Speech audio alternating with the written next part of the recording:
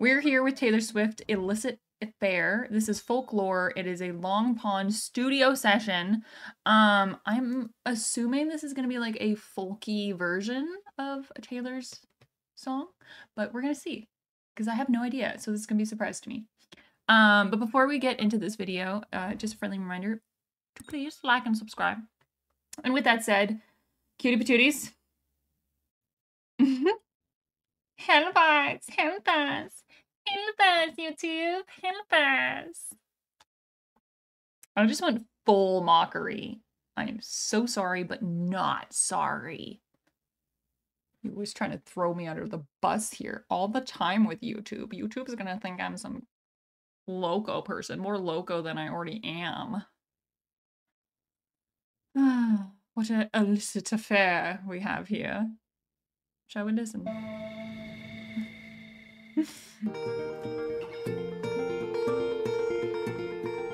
Oh, and it is actually T Swift doing it. Make sure nobody sees you leave.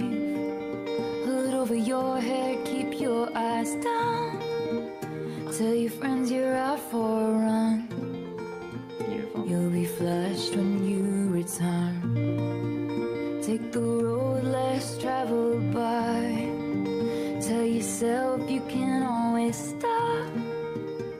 What started in beautiful rooms, it's absolutely lovely when she does that. Meetings in parking lots, and that's the thing about illicit affairs and clandestine meetings and longing stares. It's born from just one single glance, but it dies and it dies and it dies a million little times.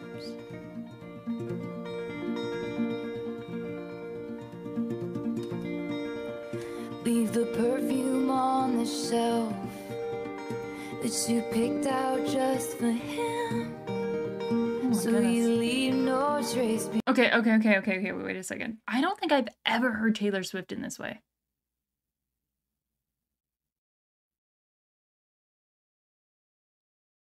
I honestly feel like,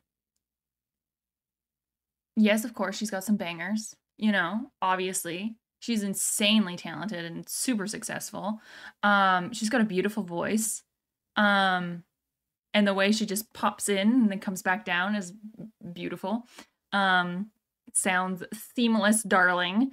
But girl, does she have more like more indie stuff like this? More folky stuff like this? Because she's definitely also got her voice can have like, obviously she can do more of the poppy stuff with her voice, but she also has this like beautiful, breathy, delicate sound to her voice too. And I'm like, this also fits so well for her. See, like stuff, honestly, like mad respect for Taylor Swift. But her music is just not really my taste of music. So I don't really listen to it in my own time. And that's totally fine. We all have different tastes. But honestly, if there's more of this type of Taylor Swift, that would all be going on my chill vibes list, you know? It's beautiful. Just for him, so you leave no trace behind, like you don't even exist. Take the words for what they are, a dwindling mercurial high, a drug that only worked the first few hundred times. And that's the thing about illicit affairs and clandestine meetings and stolen stares. They show their truth one single time, but they lie and they lie and they lie a million little times. And you wanna scream, don't call me kid, don't call me baby. Look at this godforsaken mess that you made me. You showed me colors you know I can't see with anyone else. Don't call me kid,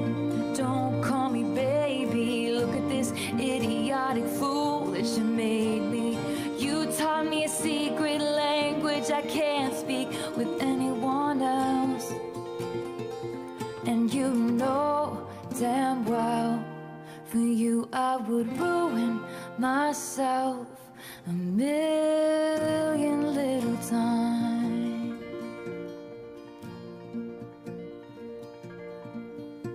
Look at all these other ones. Invisible String, Betty. Okay, well, I might just have to go down a rabbit hole of the folklore Taylor Swift.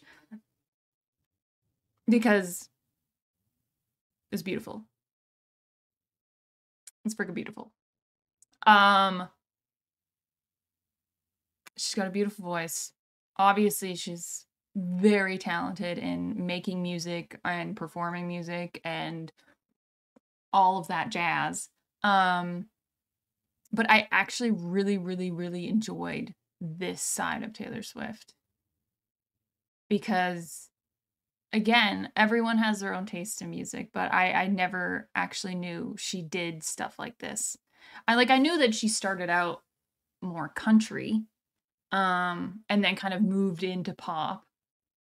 But she's just so she's so versatile. And I think that's probably a huge part of her success is she kind of just rolls with it, you know, and tries new things. Takes that leap. But yeah, I really enjoyed that. So thank you very much for watching. I hope that you also enjoyed it. If you did, hit the like button, hit the subscribe if you want to see more, and I will see you all in the next one. Bye.